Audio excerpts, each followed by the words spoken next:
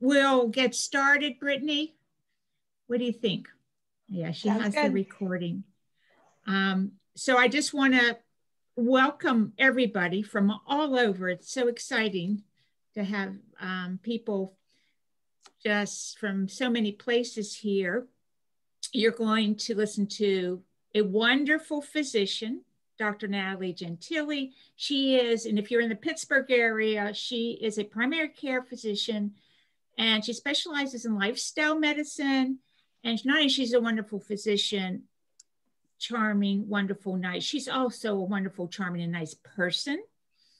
So you're going to learn so much, but I also have to mention that Happy Vegan is helping to sponsor. So when you get, everybody here is going to get an email from me tomorrow with a recording here and anything that comes up in the chat.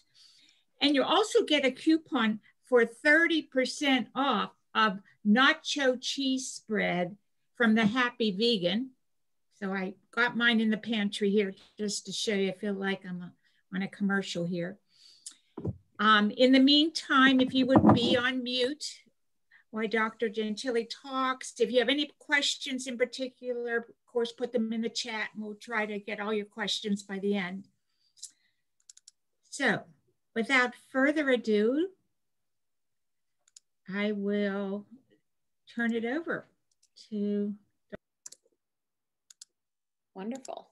Let me just see if I can share my screen correctly. And then if I press play, are you guys able to see this? Good. Okay, wonderful. So good evening, everyone. Thank you so much for that introduction, Sally. It's so awesome to see all of these faces tonight. And it's really nice to get a quiet break away from my house right now to just have a discussion with you guys tonight. So as Sally said, I'm a family medicine physician, but I also am boarded in lifestyle medicine. And tonight I want to talk with you guys about how I want to kick off our Optimizing Your Health series about how the gut, how important the gut is when it comes to our body's health. And in particular, we're going to talk about diet because we are Plant-Based Pittsburgh. We are going to talk about diet in particular. I also will plug for Happy Vegan, the nacho no cheese. I've been using it as like the cheese spread in my lasagnas lately. Really fun thing. So give it a try. So I am a direct primary care doc, which means that I have a different type of model of practice, and I spend a lot of time with my patients. So in my practice as a family med doc and a lifestyle medicine doc, I see patients really regularly talking about things like gut health, talking about diet, talking about lifestyle and how that impacts our health. So the field of lifestyle medicine in particular helps us address how our lifestyle habits like our diet, exercise, social support, substance use, how these things affect our risk for chronic disease, preventing chronic disease, reversing it, and treating chronic disease. And so really I try to empower my patients, and I hope that tonight's discussion empowers you. This quote by Thomas Edison, I always, when I teach the med students this particular talk, I start with this: the doctor of the future will give no medicine, or maybe just some, but not a ton, but will instruct his or her patients in the care of the human frame, in diet, and in the cause and prevention of disease. And this is really this is the main focus of how I try to treat patients every day, because these, in my mind, are modifiable things that we can take charge of each day to try and be healthier. So when we look at the dietary conditions across the most populous countries in the world and how these dietary conditions link to health, we really see that this list is the standard American diet in particular. You know, our diet across the country in general is high sodium. It's low in our fruits and vegetables, our nuts and seeds, our legumes, low in fiber, low in our polyunsaturated fatty acids, and it's high in processed meat, red meat, processed foods, sugar sweetened beverages. And we then, therefore, it's not a huge leap to think that 70+% of the leading causes of death in our country are attributed to poor lifestyle habits. So as a primary care physician, truly the majority of the things that I see when I help my patients can be traced back to lifestyle habits. Some would look at this and say, oh, this is terrible. This is just such bad news. But I actually see it as a really positive thing because it gives us the chance to make some changes to help our population become healthier and to help ourselves and our families become healthier. A lot of times I hear, well, everyone in my family has problems with X, Y, and Z, chronic disease. And so I'm going to have that. But your genes don't have to determine your destiny. And that's really what we're going to talk tonight. Gut health is a prime example of this. The field that refers to how our lifestyle affects the way our body expresses disease is called the field of epigenetics. And really what it sums up is genetics loads the gun, yes, but lifestyle pulls the trigger. And we hear this all the time in the plant-based world, especially because we realize that, yes, we've got a genetic makeup, but our lifestyle habits really pull the trigger on how our body is going to express either a healthful lifestyle or a disease-promoting lifestyle. One of the biggest factors in epigenetics is that we can have an effect on is our diet. And so tonight's talk about the gut microbiome and gut health is so closely tied to epigenetics. And I'm going to tell you why. So I'm assuming a lot of you guys have heard of the gut microbiome. And if not, it's a really fun, new, sexy topic that a lot of research is coming out about, and that I've really grown to apply to a lot of visits, a lot of times when I have visits with my patients. I should also plug that, especially if you're just entering now, please at any point, I'm happy to, I'll keep the chat feature up because I'm happy to be answering questions if you have them. But Sally, can you alert me if people have questions? I just want to make sure that I can see them. Now I can't even see one sec. Technical difficulties. Okay, so anyway, please speak up and ask questions. So the gut microbiome is this collection of trillions of microorganisms. So we actually have significantly more genetic makeup from bacteria in our bodies than our own human genome. So we are day by day carrying around these microorganisms in our gut microbiome and created a little home for them in our gut. And it turns out that 70% of our immune system, which as you all know is a big time topic on the front and center of our minds lately, 70% of that immune system is in constant contact with the gut microbiome. Wow. We also know about the gut microbiome that there are different species of bacteria in our gut have preferences for different types of fiber. So we've got picky bacteria in our gut microbiome. The gut microbiome develops in several different ways and is very much affected by our environment, starting before we're even born. So during pregnancy, into that process of delivery, studies show that babies born by vaginal delivery have this early, abundant expression of the good gut bacteria. So these are the lactobacillus, the Bacteroides, the Prevotella, for example. Babies born by C-section have lower levels of those good bacteria or even delay an onset of expression of those bacteria and a higher amount of some of these bad, what we call bad gut bacteria. Move a little bit further into life, into the process of breastfeeding. So babies that are breastfed, again, the good gut bacteria begin to be expressed in the gut, whereas those that are formula fed, we see higher numbers of the bad gut bacteria being expressed. Diet, obviously, we're going to touch mainly on, and then antibiotic use. So we see a reduction in the diversity of microbes in our gut when there's antibiotic use. And it's no surprise, 80%, this is astounding, 80% of antibiotics in the US are administered to livestock as part of animal agriculture. So we've got this breeding grounds for antibiotic resistance in our own gut bacteria. The surface area of our gut is the size of a tennis court. So 3,000 plus square feet of surface area on the gut. And it's this folded and convoluted. And I'm sure you've seen the, anatomy pictures of this gut that travels down across the abdomen with tons of little layers as well along those surface lining. And that's why it can be so huge. And the enterocytes, entero meaning gut, cytes meaning cells. So these gut cells are a nice single thin layer that hangs out and is the only gatekeeper between the rest of the world, AKA our gut lumen where food goes through and the outside environment can come in, and then the rest of our body. So think about this super thin layer of enterocytes, and they're hooked together bit by bit by bit, cell by cell by cell, hooked together by these tight junctions, okay? And that'll come back into play, and you'll hear about that. So enterocyte health, as you can imagine, when we've got this one single lining layer between the outside and the rest of our body's function on the inside, that's so imperative that we keep that lining healthy, right? Because those gatekeepers, we've got to keep them happy and healthy. And this process flow is my way of just simplifying. We eat fiber from plants. These are our prebiotics. The good gut bacteria make this product called short chain fatty acid called butyrate, and that helps feed those enterocytes and keep them healthy. So butyrate is this big time signaler that's so important, telling our body that things are going well. Things are going well, body. I've got some good gut bacteria that are proliferating. They're making this butyrate, and we've got a good balance of bacteria right now, okay?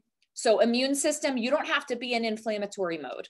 You don't have to be going, cell signaling and going off, because butyrate's at a good level. We've obviously got good gut bacteria. And I think it's just so fascinating because going through medical school training, for example, I, first of all, didn't get any training in nutrition. I certainly didn't get any training in gut health.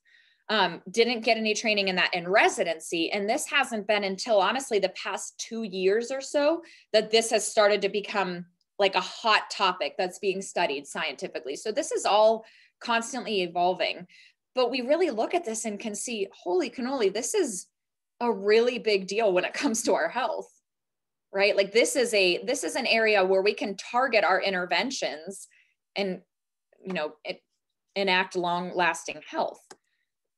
So gut dysbiosis is when things aren't going so hot. Okay, things aren't going well. We've got some damage to the gut microbiome in some way.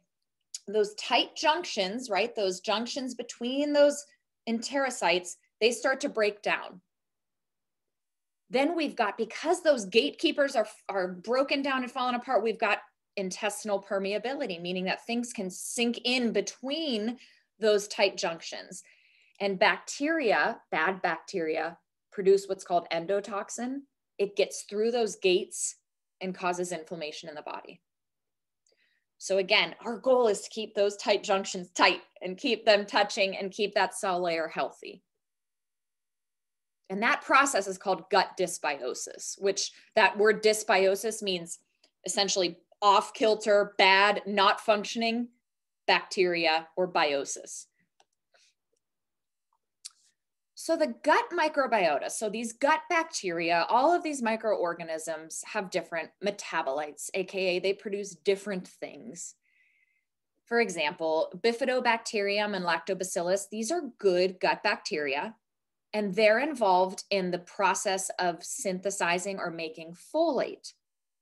So folate biosynthesis is implied in protecting us against things like colon cancer, inflammatory processes in the body, like inflammatory bowel disease.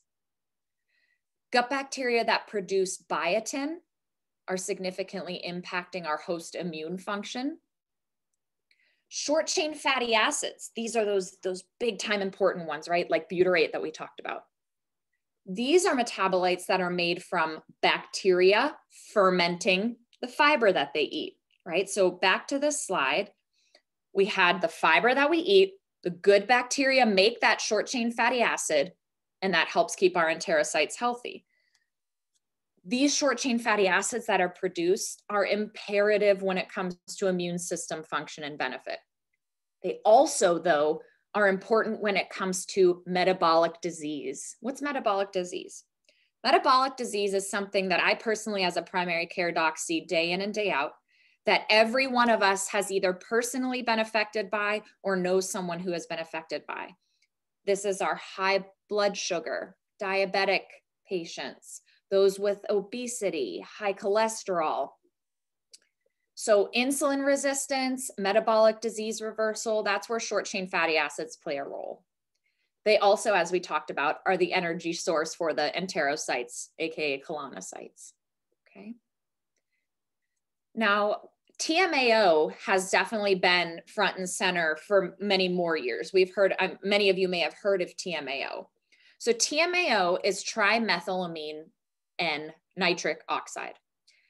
When we have an increased intake in our diet of foods that are high in carnitine or choline, so we're talking energy drinks, eggs, red meat, dairy products. So when we have a high intake of these types of foods or supplements, the gut bacteria says, I see you, TMA. And in the liver, we have production of TMAO. And TMAO consistently is linked to an increased risk of cardiovascular disease and renal disease. Cardiovascular disease and renal disease are two of the top 10 causes of death in the United States, time and time again. So to break it down, or I'm sorry, to summarize this process, we've got microbes in the gut. They have these certain metabolites that they create for better or for worse. That influences the metabolism in us, the host body, which then affects our genes. We have modulation of our genetic expression. That's that epigenetics. That epigenetic expression change leads to disease production. And gut dysbiosis, AKA problems with those microbes, is associated with an increased incidence of inflammatory diseases, cancers like colon cancer, breast cancer, and metabolic disease. Does anybody have questions so far? There are a couple questions here. One is there a link between elevated CRP and dysbiosis? Yeah, so elevated CRP is referring to the C-reactive protein. C-reactive protein is one of the inflammatory markers that we can check in someone's blood work. Inflammatory markers tend to be what we call very non-specific. So it can be elevated for a lot of different reasons. CRP can be elevated because you've got the flu. CRP can be elevated because you've got rheumatoid arthritis. It can be elevated for a lot of different reasons. So just because someone has an elevated CRP does not equate to gut dysbiosis, but gut dysbiosis could lead to an elevated CRP. So it's not bidirectional. Okay, thank you. And Connor wants to know, Connor just went plant-based, loving it, specifically whey for protein mixes, how a food product, say a croissant with lots of dairy butter and some milk may be less detrimental than a whole glass of milk. Still trying to find the balance, of course. Oh, yeah. Is there any discrepancy between foods where dairy is cooked, baked versus raw? So I guess what I'm guessing Connor is saying that I was basically asking about dairy. Yeah. Well, let me preface this by saying that, first of all, if any of these questions I don't know the answer to, I'm going to say I don't know the answer to. Just that. So I'm putting that out there first at full disclosure. Second of all, I am a full proponent of a plant-centered and plant-based lifestyle. When I counsel my patients, I understand that many people are on the journey or they're on a spectrum of how they eat. So I very much appreciate where you're at with that, Connor, and understand that. When it comes to dairy, as far as cooked dairy products versus like a glass of milk with regard to gut bacteria health, I don't know if the studies have been done to discern that. I would have to look into that. I will say that it's super hard to do nutritional research. So if you think about it, we eat so many different things each day. And when it comes to gut bacteria and gut health, if one is doing a research study where they're just looking at like, how does eating broccoli affect gut bacteria? the gut bacteria might do well, but it's not going to be as happy as if you had broccoli and Brussels sprouts and red peppers and whole grains. So what it turns out is the more plant diversity we have, the better. So in someone who's eating drinking a big glass of milk versus, some type of baked dairy good, I don't know the effect specifically on gut health for that, but I do know that if you're going to have that, maybe that's with a side of a big old thing of, vegetables and a big bowl of salad. Or you have that with some type of whole grain later in the day that is, coupled with some legumes. So we do know that the more plant diversity you have, the better. And I just want to add there is I know that Physicians Committee for Responsible Medicine in regards to dairy, they always say, take the precautionary they use the precautionary principle, and which is there is some relationship, how strong, not sure, but their take is it's better not to. Yep. For a variety of reasons. And especially the protein in dairy, the casein, it's very pro-inflammatory. Exactly. And I always say, listen to your body. I mean, how does your body feel when you have a lot of dairy? If your body is getting, very bloated and you're starting to have more flatulence and discomfort or diarrhea, your body's telling you what it needs to tell you. And we have one more quick question from Sean. Do you know if there are any efforts for medical schools and healthcare training programs to include more info about plant-based nutrition? We wish, yeah. So I know personally at Pitt, I've started teaching there about exactly that. So I've started teaching a nutrition part of their family medicine rotation. And there are definitely more grand rounds that are happening at Pitt Med. So that's been great, but it's still very much still in its infancy. When I was at Mayo Clinic, it was still very much in its infancy. So I think there are other parts around the country that are doing this slowly and trying to implement it. And that is just nutrition. Now, plant-based nutrition, that's an effort. That's an effort. Yeah, but I truly, it doesn't matter what field of medicine you're in, this is applicable. Okay, thank you, Nat. That's all the questions for now. Okay, cool. And I don't like to talk a ton, so please just keep coming with questions if you have them. All right.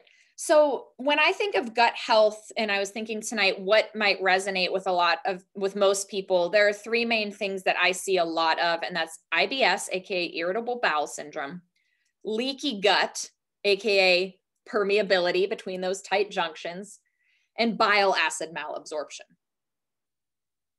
So irritable bowel syndrome, this can be constipation predominant, it can be diarrhea predominant, or it can be mixed, what's called mixed IBS, which has diarrhea and constipation. People tend to have pain associated with that, and they tend to have issues, that pain associated specifically with their bowel movements. And irritable bowel syndrome can be helped by improving gut health, shocker. And so we'll talk about that in particular when it comes to prebiotics.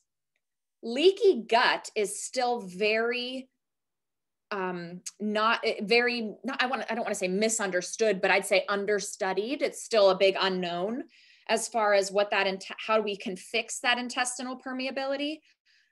What I'm understanding right now is that it's what comes first, the chicken or the egg. So has there been some type of underlying insult to the body that has led to that leaky gut or intestinal permeability? Or did that lead to the issue? Did the intestinal permeability then lead to the underlying condition? And so my understanding is that's still being worked out. But we do know that when there is that leaky gut, there's the leakage of the bacterial endotoxin, which then increases inflammation in the body.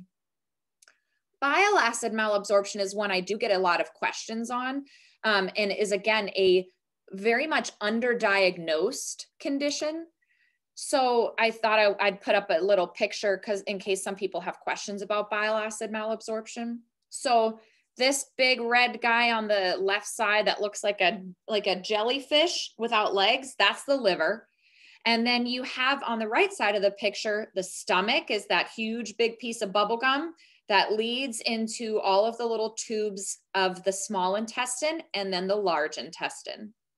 And then the little like finger pointing out of there, that's your pancreas. The green guys that are the jellyfish legs is the part of the biliary tract. So if you've heard of the gallbladder or the bile ducts, that's what's communicating between the liver into the small intestine there. So the liver makes bile and the gallbladder stores it, and then that gets delivered down into the intestinal tract, and that bile is helpful when it comes to fat digestion. So when one has bile acid malabsorption, you can gather from that they're not absorbing back the bile acids like they're supposed to. So you get an excess of bile acids in the gut. And that excess of bile acids is actually one of the most underdiagnosed causes of chronic diarrhea. People with bile acid malabsorption have issues with fecal urgency, fecal incontinence, watery stool. And when we have stimulation of what's called bilophilic, AKA bile loving, so philic meaning loving, bile loving bacteria, when those bad bilophilic bacteria grow in the gut, they are part of converting primary bile acids into secondary bile acids, which has been linked to colon cancer development. So when we have an excess of bile acid production and an excess of those bilophilic bacteria, that is theoretically part of the issue when it comes to inflammation and colon cancer development. There are medications to help with bile acid malabsorption. I won't go into that tonight, as obviously that's not really in the scope of this discussion, but that is something that you can look into as well.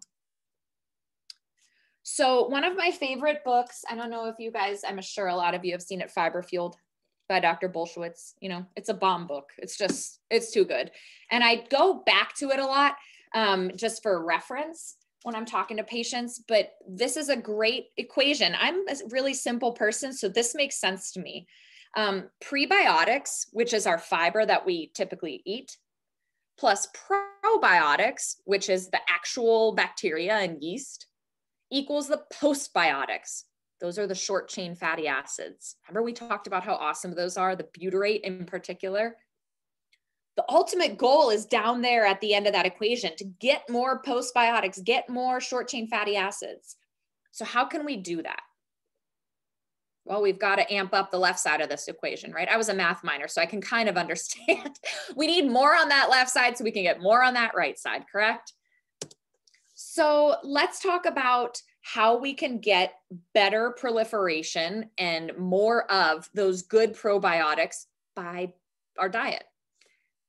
This was a study that was done published in Nature, the journal Nature, which is a big deal in the year 2013. This study took one group and made them the plant-based group. So the plant-based group said for 5 days, you're only eating plant-based foods. So whole plant food intake. Other group, you're the animal-based group. So you only eat animal products for 5 days. Then they had the fun job of collecting stool samples from these people and analyzing their gut bacteria. The plant-based group, spoiler alert, they did great, right? The gut bacteria was primarily the anti-inflammatory microbe production. There was a proliferation of short-chain fatty acids that were produced. The gut was doing what it's supposed to do, which is it adapts to what we eat. You generate the good microbes that are good at breaking down fiber, because that's all that group was eating, was high fiber intake. Animal-based group, on the other end of the spectrum, had reduction or disappearance of the anti-inflammatory microbes. So not only did we lose the good bacteria, we gained this different type of bacteria that were bilophilic, right? We talked about that loving bile. Okay, we got a lot of animal fat. Let's secrete bile. Well, these bile-loving bacteria are like, let's do this. Pro-inflammatory bacteria start to be in abundance. In one particular example is Bilophila wadsworthia. That has been specifically linked to development of inflammatory bowel disease, i.e. Crohn's disease, ulcerative colitis. So animal-based group, they've got antibiotic resistance developing. We already talked about why. They've got loss of the short chain fatty acids because no fiber was consumed. So how can we make the short chain fatty acids? But what I find enlightening and so empowering about this was flip-flop the groups. And what happened? The same exact results. So animal-based group went plant-based, good stuff happened. Plant-based group went animal-based. Within 24 hours, those animal-based results happened. So again, I try to see glass half full here.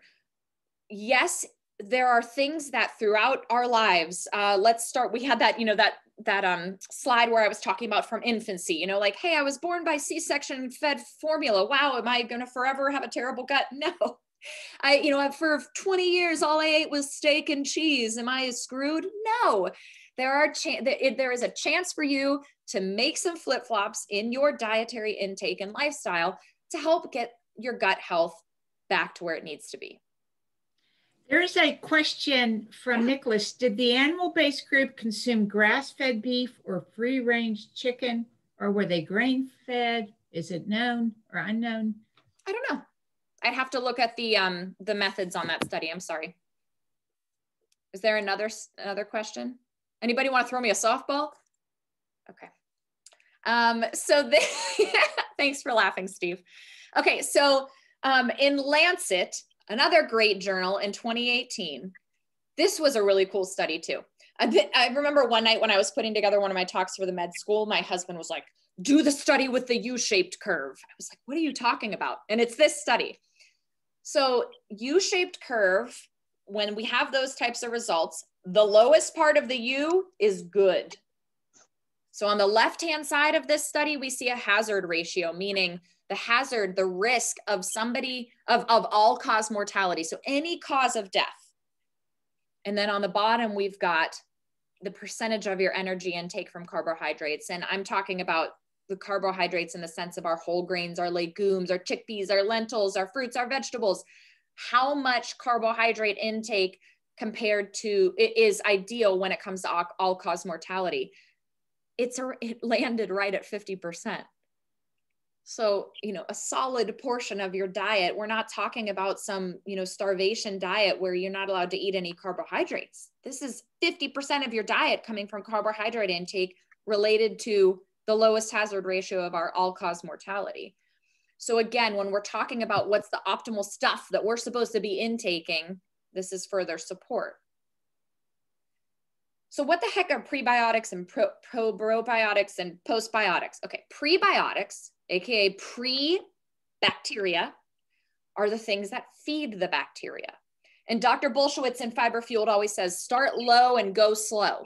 Because when it comes to rebuilding our gut health, prebiotics it's okay to take supplementation of prebiotics if you need to. If you're one of my patients, I'm not super psyched about a ton of supplements. I'm always like, all right, let's keep it real when it comes to supplement intake. But prebiotics are actually the fiber that we eat every day. There are prebiotic supplements that you can have to supplement what you eat, and they are in the form of soluble fiber, which means that they dissolve. They're easy to use. And studies show that if you consistently use them, if you're consistent with them and you use small amounts of them going low and slow, that can be helpful in reducing gut dysbiosis. In particular, irritable bowel disease can be helped by prebiotic intake. We've got promotion, it's all the same themes, promotion of good gut bacteria growth, helping with short chain fatty acid production, decreasing the pH, AKA increasing the acidity in the colon, and I'll tell you why that's important. And then again, reducing your dysbiosis in the gut. The pH in the colon, the more acidic it becomes, the more we've got killing off of the pathogenic, AKA the yucky bacteria. And we'll talk about that in this slide. But first, let me tell you about the supplements you can get. Prebiotic supplements, these are just a few of them. I'm sure many of you heard of psyllium, for example. This is the seed husk from the plantago plant. Beta glucans, these is found in seaweed, oats, wheat, barley. Guar gum, I see that all the time in my nut milks. And I'm always like, what the heck is that? It's actually a legume type plant. But these are prebiotic supplements that you can get. And they're typically not super expensive, and they can be dissolved like in your coffee in the morning. If you're wanting to slowly try and rebuild gut health, this may be, again, this is not for everybody, but this may be something you implement, is trialing a different type of prebiotic.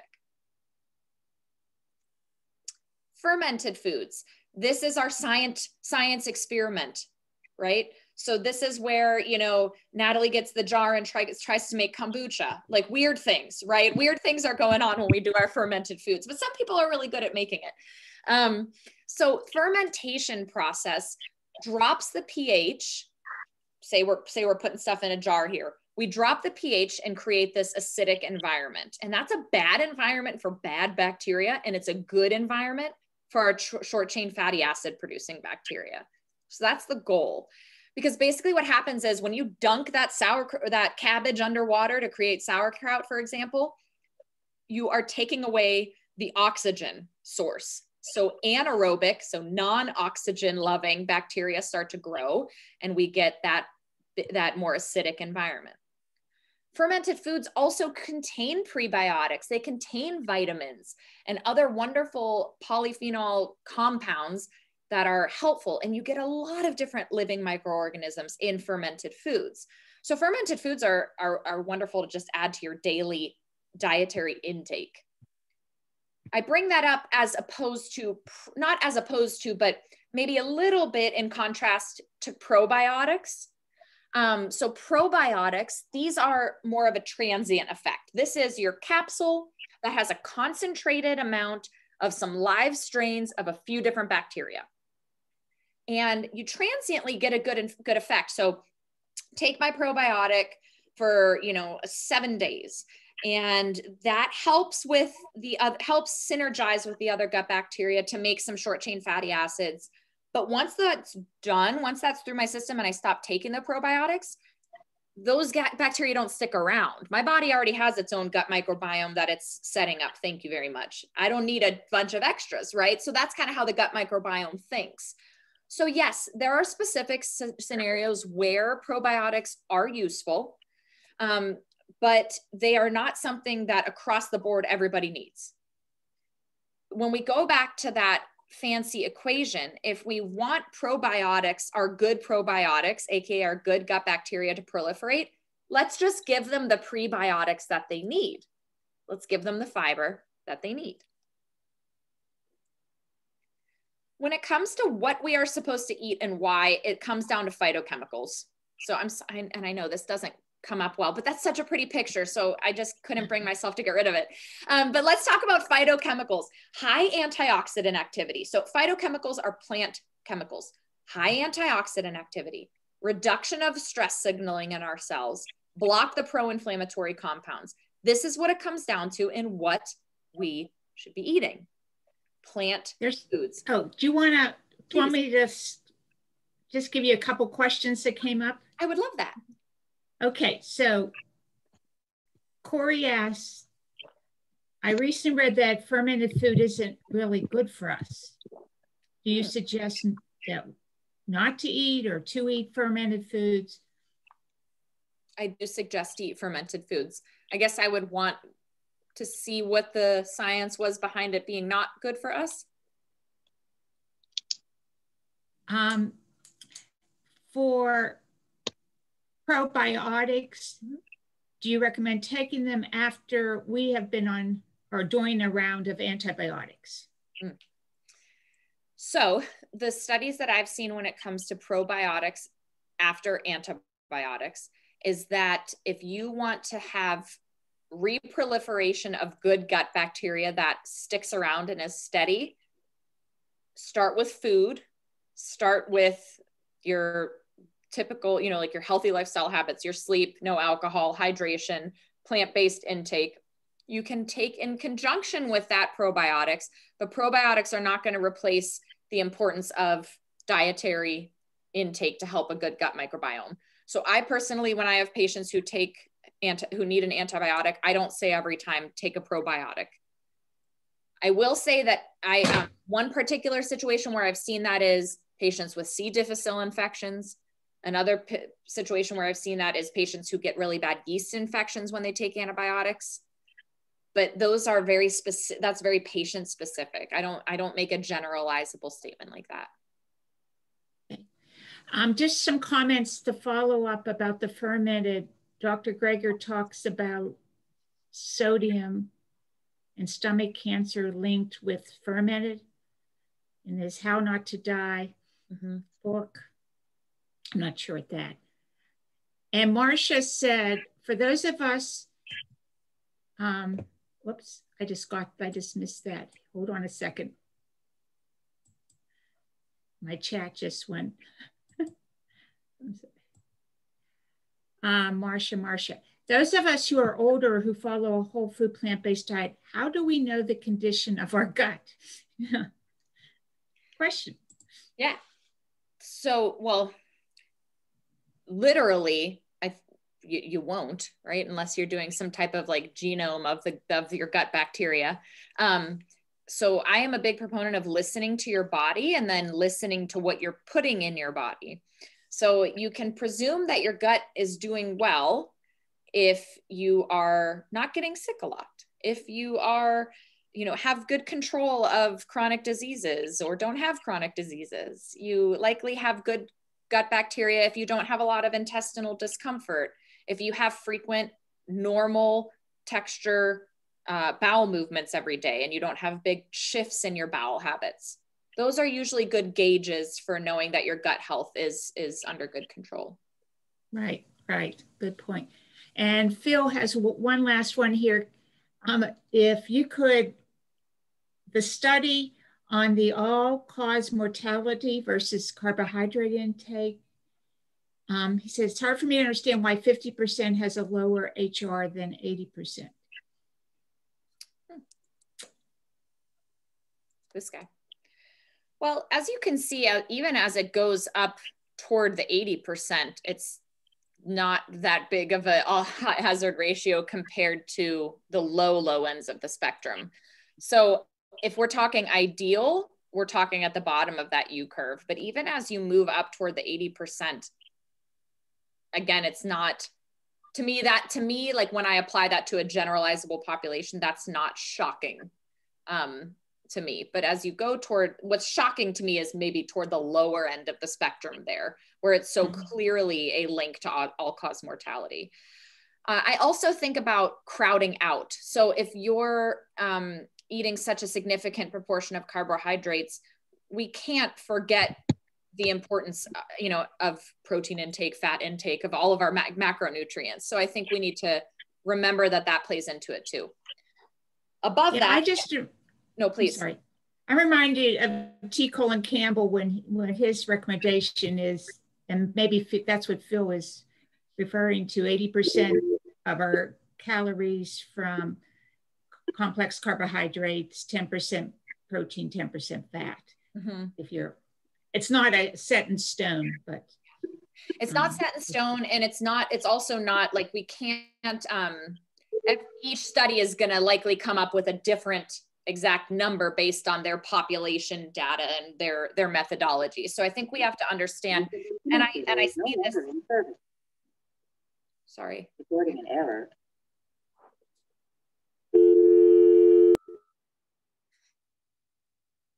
Okay, so I see a lot, especially in the field of medicine that I practice with a focus on lifestyle. We tend to start to make our heads down a track of like all or none. Like it's black and white when it comes to nutrition. It's black and white when it comes to how much and what percentage and what. The reality is, like, we are very fluid beings. Our gut microbiome is no exception to that rule. So when we eat and what we eat and how we eat and what percentage and whatnot is going to be different for each person, and what resonates and helps your body function and feel its best. So also understand that these are all general guidelines to go by, but you need to also put that in the context of your own body and how you feel and what your underlying conditions might be and what your underlying medications, et cetera, might be. Wise point. Thank you. That's the end of the questions for now. Okay.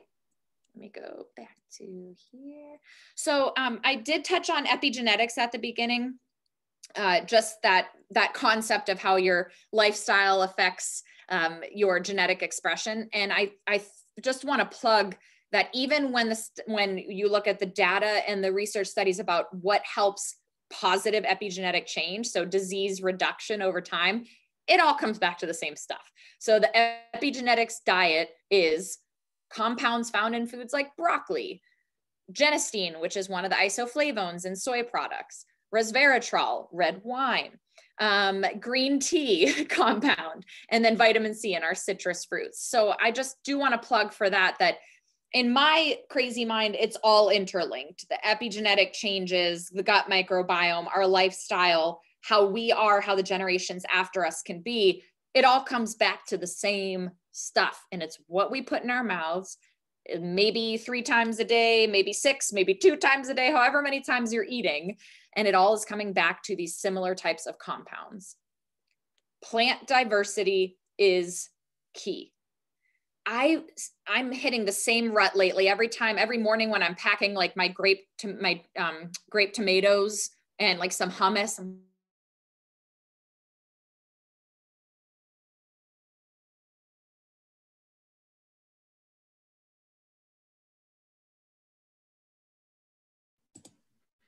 Did this freeze? Yeah, I think she froze. Okay, thank you. No. If anybody else has some good resources, if you could type them in the chat room, chat box, and I will put down all these resources that people are recommending to learn or exploring gut health.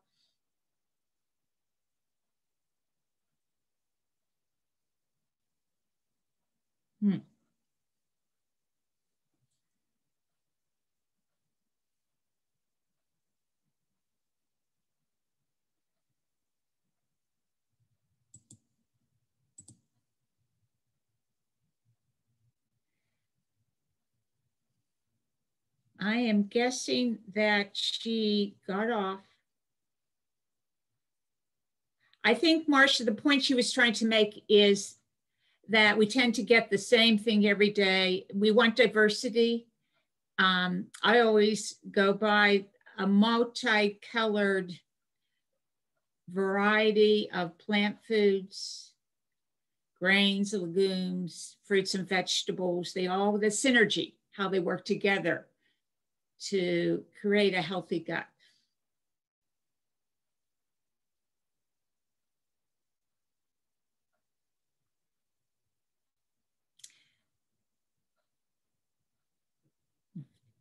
$30 different plant foods a week. Okay.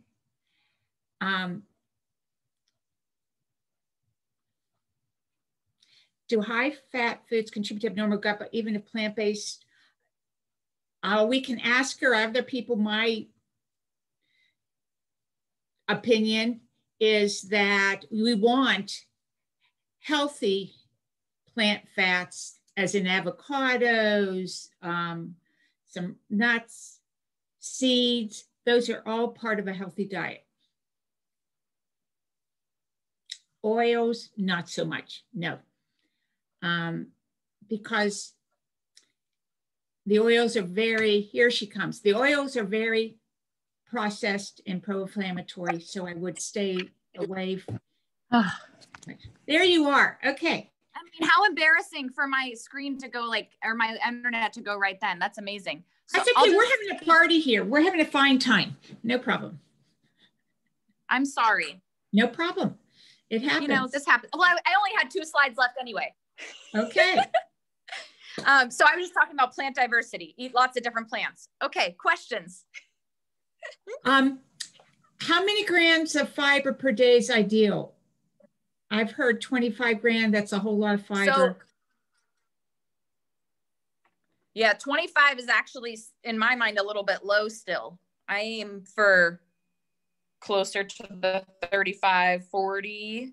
When it comes to fiber studies, the majority of our population, I'm talking 97+% of the US is fiber deficient. I mean, that's astounding. So the majority of studies that are done when it comes to fiber are in our like pitiful low amount of fiber intake. That is typical. So closer to that 30 to 40. I can start looking at the chat too. Let's see. That's okay. Okay. It says diverse foods. Oh, I change up the grains, veggies every day. Oh, did you have something you want to say about hummus when your screen froze? I love hummus. I'll say that. Hummus. What about the hummus you were talking about when your screen froze? Oh, I guess I was talking about that is part of my plant diversity when I have my lunch. Hummus is also a really great way to, and Brittany can speak more to this, but increasing your plant diversity by all of the things that you put with your hummus. And I was talking about my lunch and how I would pack tomatoes and think, well, man, I should be packing more than just tomatoes. That's what I was saying. Any better forms of plant-based proteins? Ideal grams per day. I always go by the recommended daily. It's 36% of body weight. Is that what you go by, Natalie? If people want to know how much protein? Yeah. So I'm going to admit that I don't tend to have people counting all of their macronutrients in that way. I just say eat food, not too much, mostly plants. But I am very much a proponent of that healthy relationship with food, of not, overthinking it. So I admit that. Yeah, no, I think that's the right way, and Connor, just to know that you don't have to worry about proteins. Broccoli has protein. Spinach has protein. So Natalie has the right answer there. You just eat and you enjoy.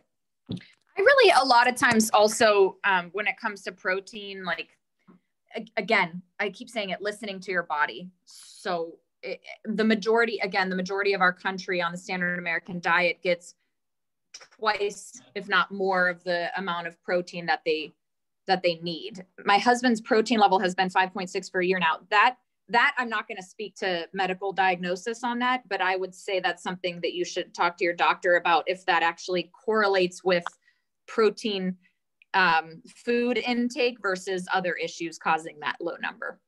But I obviously can't make a diagnosis on that. Are there any other resources that you recommend for people interested in gut health, this whole topic? Yeah, so obviously Fiber Fueled, love that. Love that book. Also, obviously, anything from Michael Greger, is another great resource right now. There aren't any other ones that I regularly follow. I just stick to those two for now. Okay. Yeah, I told them I would include a couple of those when I email them to Mark, and a couple that I have. Okay, and looks like a final question is, can you suggest plant foods that are better for gut health than others? Again, it's the diversity of them. So it's not so much one. Again, we're not going all or none, and we're not talking like isolating things. We're talking about the synergistic effect of all of them. Right.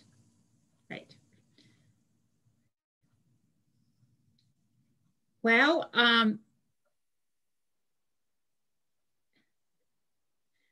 yeah.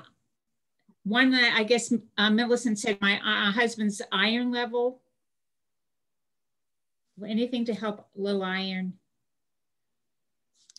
Yep. So there are great like lists and infographics online that you can look up that are plant foods high in iron, that I typically like to hand to my patients when we go through that. Just talking about, the foods that tend to have higher levels of that than others.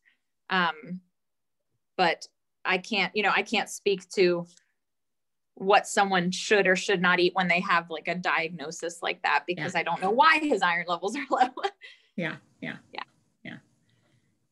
But agreed with Brittany, eating vitamin C when you are eating iron-rich foods is imperative for iron absorption. Good. Thank you. Yeah.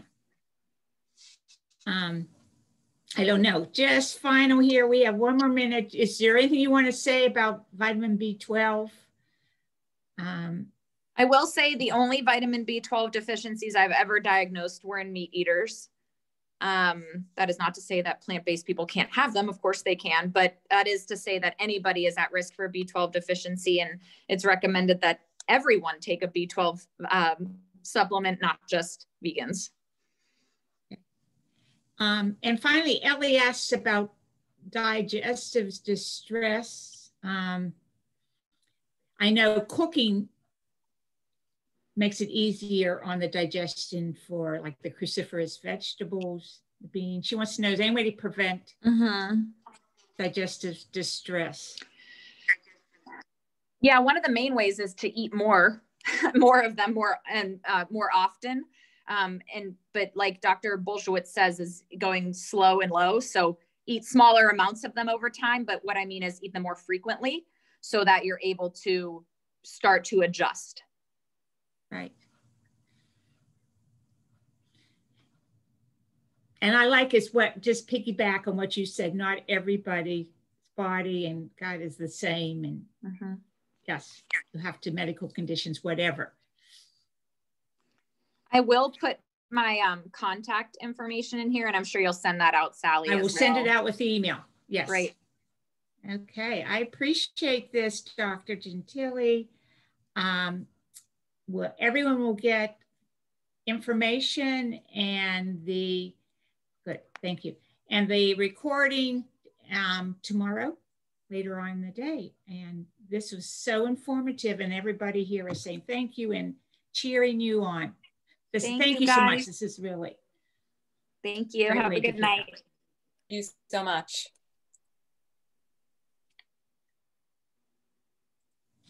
Thanks, Sally and Brittany, for putting this on. You are so welcome. Nice to see you. Same here.